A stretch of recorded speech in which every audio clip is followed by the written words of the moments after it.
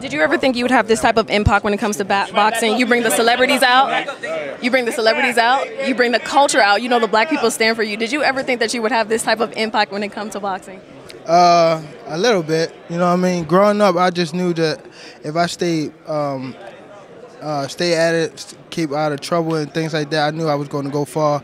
I mean, I've been doing this for, a long time, so it's like second nature. So, and once I won my first national, I knew that I could be something in the sport of boxing. Absolutely. When you stood in solidarity with Ryan Garcia, people love that. They love to see you defending him. What made you feel like you had to speak up in regards to that situation? I feel as though they trying to attack him. I feel as though a lot of people see that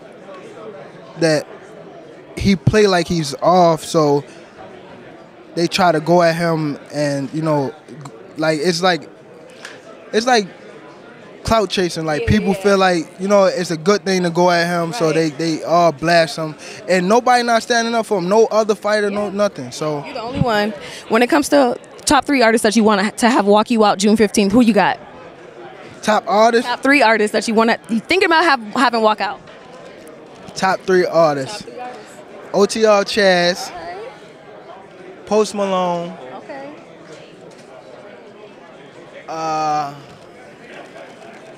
Post Malone.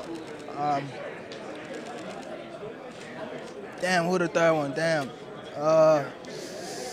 Fast. It's all right. Drake or Kendrick running the rap battle right now? Who got it? Drake or Kendrick?